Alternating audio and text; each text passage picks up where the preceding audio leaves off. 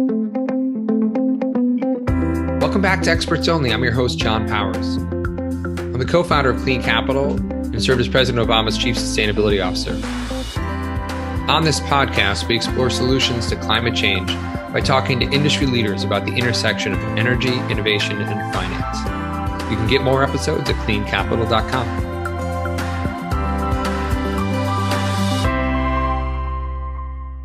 Welcome back to Experts Only. I'm your host, Jon Powers. Today, we really look at the new frontier in sustainable travel, and we're talking to Christian Møller-Holst, who is the CEO and founder of Goodwings. Goodwings is a company enabling net zero travel for mid to small businesses, a really interesting business model to help companies, actually like Clean Capital and many of you out there, book and manage a net zero travel strategy in a really simple way. So you can go to goodwings.com to learn more. And as always, you can get more episodes at cleancapital.com. I hope you enjoy the conversation. Thanks for having me, Jon. Absolutely. I think you're probably one of my first international guests. So I'm excited to have you on. Really? Yeah, absolutely. Have you on from Copenhagen. As we were talking offline, you guys have a really sustainable, beautiful city over there. And you're really doing some interesting work. So I want to talk about your background. You grew up there, you went into the Danish Army. Like, where sort of in this life experience did you first start to get interested in the issues of climate? To be honest, it's something that I actually often think about. Where does this profound interest and motivation come from? I think at the age of 4, we started to spend a lot of time in a family cabin in the woods on the northern part of Zealand. Surrounded by trees. And when you grew up, you appreciate nature. And then I remember in high school, there was these initiatives around, save the rainforest. You probably remember as well. Right? Totally, you could buy certificates, and you had them in your in your school, hanging on the wall. And it was something that you couldn't really relate to, but you could sense that it was a good thing to protect what we're part of, nature, the planet. Fast forward to, as you mentioned, I was fortunate to be in the Danish Army for 3 years as an officer, reserve officer. And after that, I knew that I was going to study business. And by coincidence, I ended up on the philosophy and business mix. So my bachelor's was part philosophy, part business, and this was in 2000, so like 22 years ago. So pre-sustainability, pre-impact, pre-regenerative capitalism, all the things that we are now hearing, we were contemplating about at the time. We were having one class about Aristotle or Locke or the great philosophers of our time, and then we were studying microeconomics. And we were the hippies of that time. We were the ones that were challenging the business theories that were just being laid out in front of us. Hey, this is how you should operate. This is how business works. And I remember that we were at that time, challenging the shareholder perspective. Why not stakeholder over shareholder only? Right. So that was really my entry into this. And then I graduated, and immediately after started my first company, which was in health. And that's another story. Yeah. Yeah. But you are, it's interesting to me because you are sort of for lack of a better term, a serial entrepreneur, right? You've started things, you've grown them, and now you've made your way into helping to solve the climate crisis. Yeah. So where did you begin to see, for folks that are not as familiar with the impact that travel can have in terms of our greenhouse gas emissions and CO2 output, why did you see that as a window of opportunity, and like how big is that problem? It's difficult to talk about right now because we've had this global lockdown for 2 years. That's true. But now we can see travel is returning full force. So can I pause there for a second? I mean, I think, remember in the middle of the pandemic, the pictures started coming out from Delhi when or the Taj Mahal. They would show, pre-pandemic, and then during, it's mind-boggling. And how CO2's come back. So. And like the fish return in the canals in Venice. Yeah, right. So travel as such, travel and tourism is 8-9%. So to answer your original question, that includes business travel when you say that. Yeah, it does. Yeah, I think when I started Goodwings some years ago, I knew nothing about travel, and to be honest, still to this day, I know very little. Yeah, but I'm surrounded by good people who know a hell of a lot more. Right. But Christian, I run a finance company. I know nothing about finance. No, okay. I'm just kidding. I'm just kidding. I think, and that's often how the best innovations come to life, right? True. True. Right. So I think at the time, and still today, none of the big guys in travel are really showing much climate leadership. So what really drove me and drives me today is to challenge the status quo. So we started to look into it back then in 2015, and the answer I got every time I talked to an executive from an online travel platform, a travel company, travel management, they all said the same thing consistently. Well, the clients don't want to pay for it. Right. The demand is not there. The demand is not there. And two, we simply don't have the margins.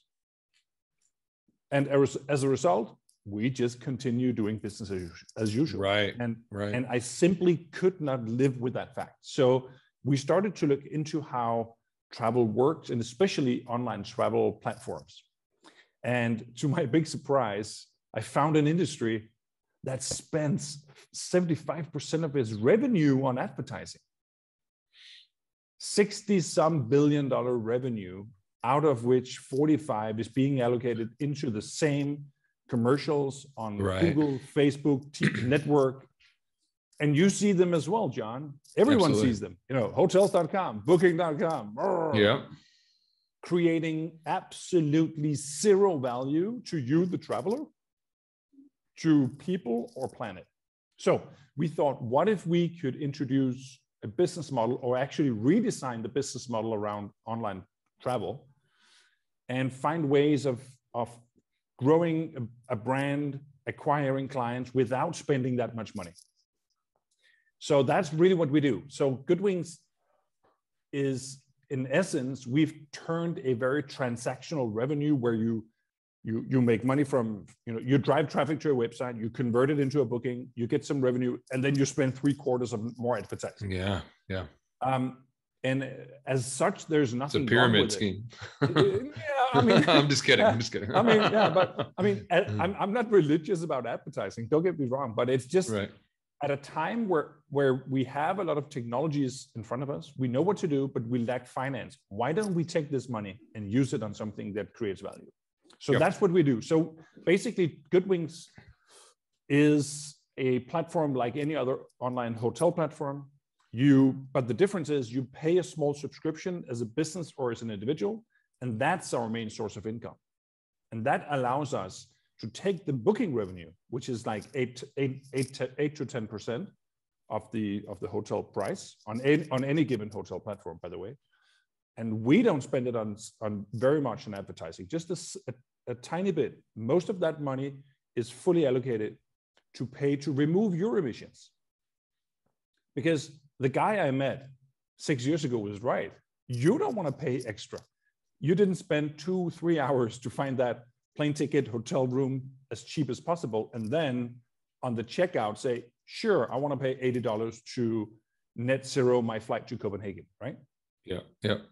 So when I'm booking on Goodwings, I'm actually booking a hotel, but then you are taking the rest of my travel itinerary and offsetting or trying to offset that travel itinerary. Yeah. So we've basically created this travel emissions calculator, which is built into the platform. So once you subscribe, you get access to the platform. We have more than 1 million hotels. We have comparable rates with any other major hotel platform. So you find the hotel in Copenhagen if you come to visit us, but you can't complete your booking without telling us how do you get to the hotel. So there's like a widget, you click your way through, takes literally 3 seconds, and we will know how much CO2 comes from your train to the airport, your flight to New York, and from New York to Copenhagen, your taxi from Copenhagen airport to your hotel, and everything in return. So that's your total travel footprint. Transfers, hotel, flight. You will be emitting on such a trip around 3 tons. Removing 3 tons through one of these verified reforestation projects is around $20 per ton. So that's $60. We are in a position where our business model allows us to actually pay that on your behalf. Yeah. So talk about it. So that's $60 goes like right now. It goes where? How are you guys offsetting? It goes, well, offsetting really covers 2 things. 80-90% of offsetting credits are what you can call avoidances. So basically a climate credit associated with a windmill project or a solar project or a methane gas project and tons of other projects, avoiding CO2 to be emitted. So these projects are, in most cases, super good, very important. However, the need for adding this extra revenue stream from climate credits from those types of projects were more important 10 years ago, because in most parts of the world, it was still cheaper to build new black energy sources. Yeah. So if we were to move, exactly. So if we were to incentivize the transition from black to green, we needed to add another revenue source. So today the situation is somewhat different because the efficiency and the cost from green energy is decreasing significantly. So what is very much needed today is massive investments in projects that are drawing down carbon from the atmosphere. These projects are super expensive. You have tech projects like direct air capture, sucking CO2 out of the atmosphere. They are still enormously expensive, around $900 to $1,000 per ton, which is more or less impossible for anyone to pay. Right. And then you have, which is also encouraged by the UN and the Oxford Principles for Net Zero Alignment, you have the nature-based reforestation project. So basically planting trees, but verifying that it takes place. And the verification part is what makes these projects so darn expensive. Yeah.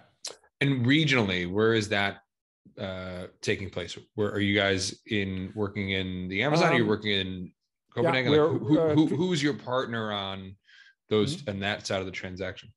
So basically, currently we're removing carbon from a project in Uruguay, small country between Brazil and Argentina. 21,000 hectares of land, grassland, is being turned into forest. And this project alone is intended or targeted at removing 10 million tons of CO2 in its lifetime, in its, I believe, 30-year lifetime. But there are more than 1,600 projects, and we're now building our removal pipeline, because as we can see, business is really picking up for us, and more and more businesses are signing up on our platform every day to be able to travel net zero easy. We're securing a pipeline, so we have access to removal. Yeah. Right. We think of a pipeline in Clean Capital as a pipeline of solar projects that we're acquiring. You're looking at a pipeline of projects that you can invest in. Sure. That are having that offset. Interesting. And then how do you identify? I want to get back to the demand side and the private sector side of the bookings, but how do you align and sort of find those partners in Uruguay or whatever? Is there a mothership group you're working with, or do you have to find individual projects that you're backing? We do everything. I personally have a pretty big network of people working in this space who are coming to me and us with opportunities for projects. We also work with agents who source these for us, but to a large extent, we try to cut out the middleman. We basically want to have as much money going directly to the project owners as possible. Right. Interesting. And geographically, again, are you seeing a lot in South America and Southeast Asia? Like, where are you seeing a lot of these projects coming?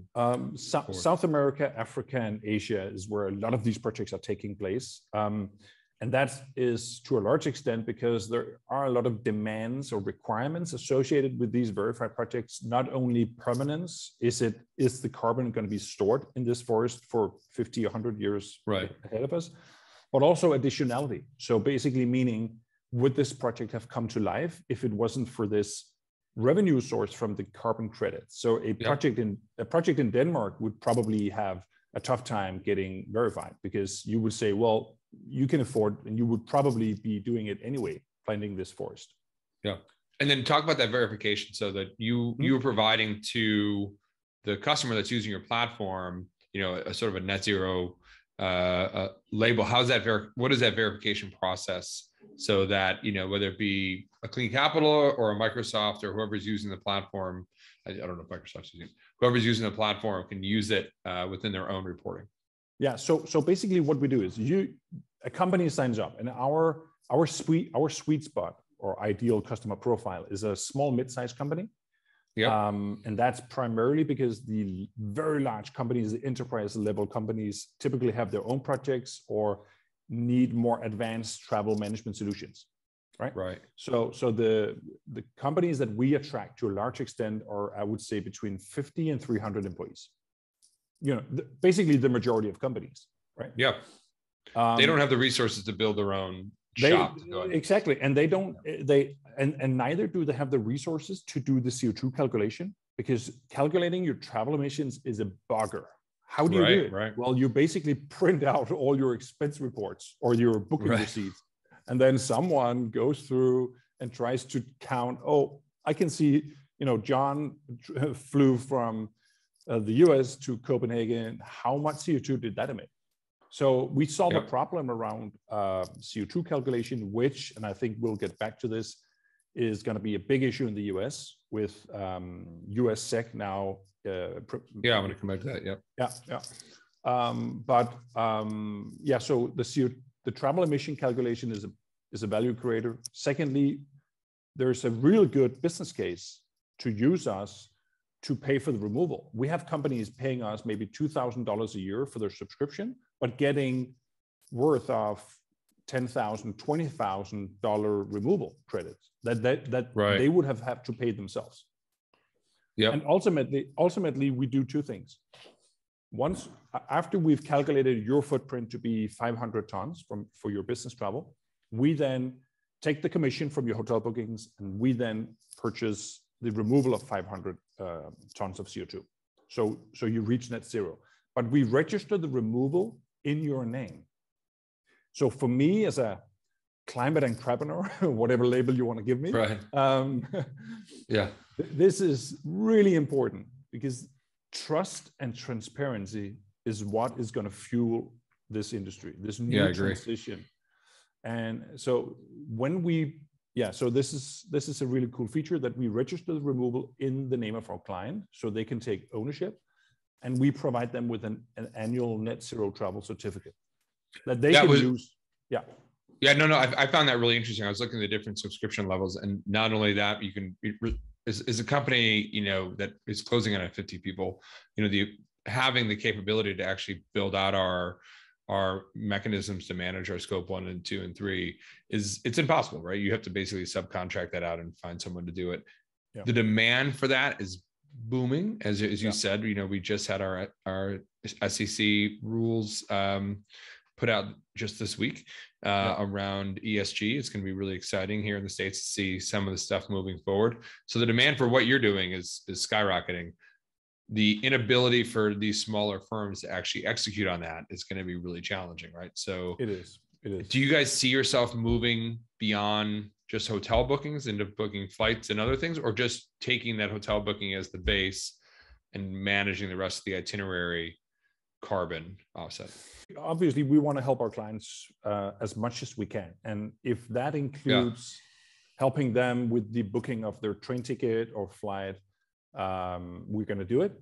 However, most of our clients actually today tell us that they love the fact that they have freedom to book the flight directly with the airline or through their preferred platform or whatever. So it's not a huge demand. That's interesting.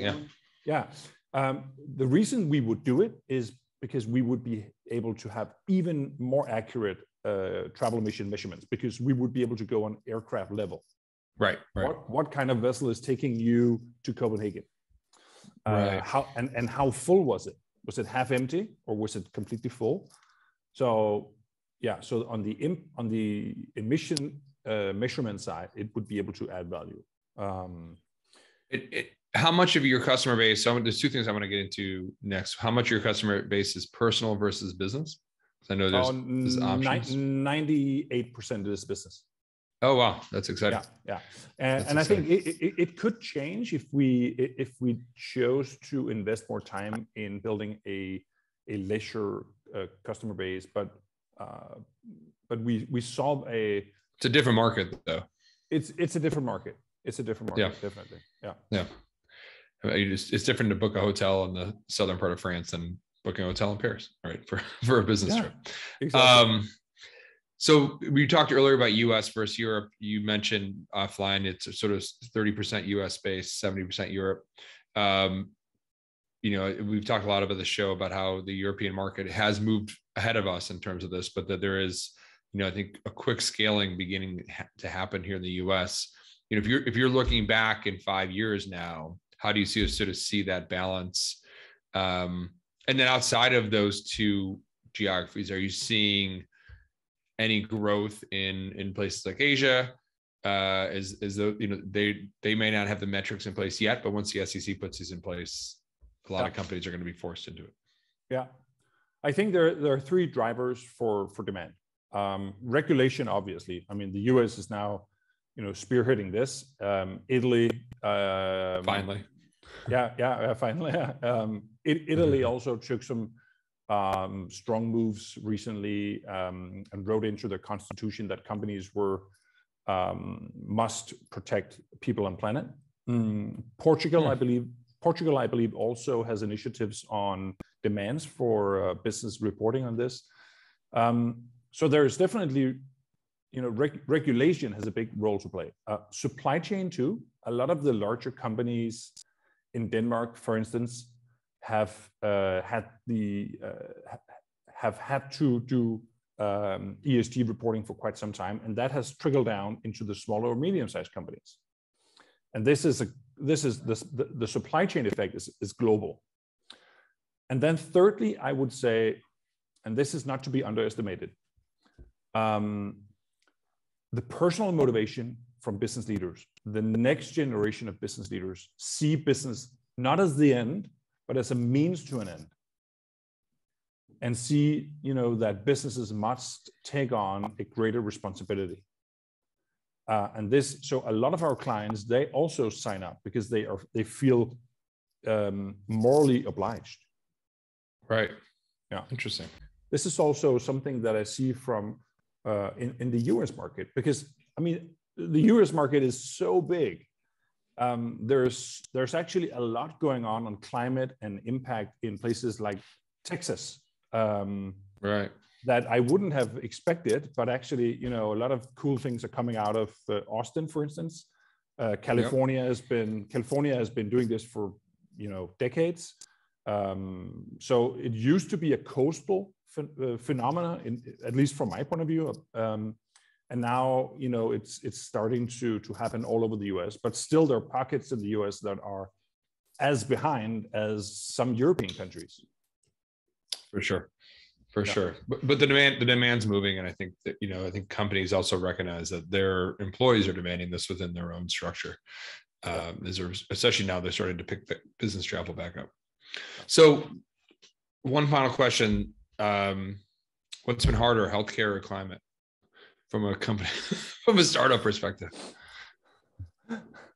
I would say equally as hard, and I'll tell you why. Yeah, I'm interested in that.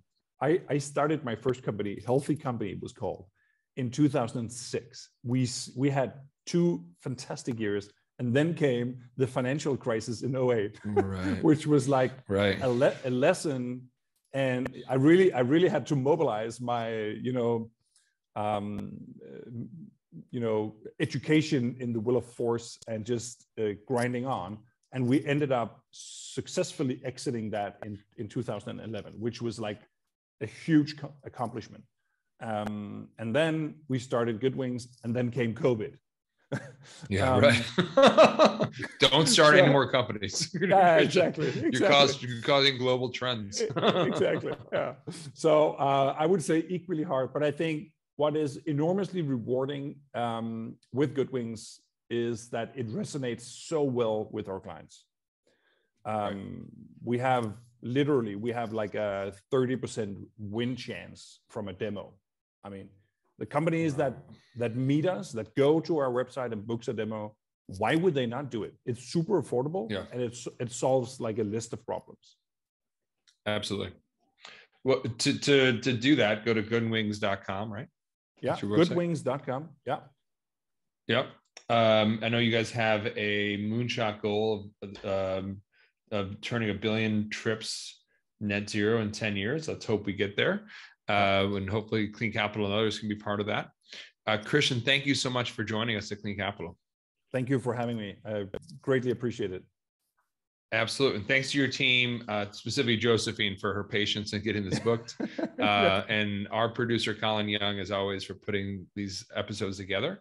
You can learn more at goodwings.com, and you can get more episodes of Experts Only at cleancapital.com. Thanks so much again, and I hope you continue the conversation.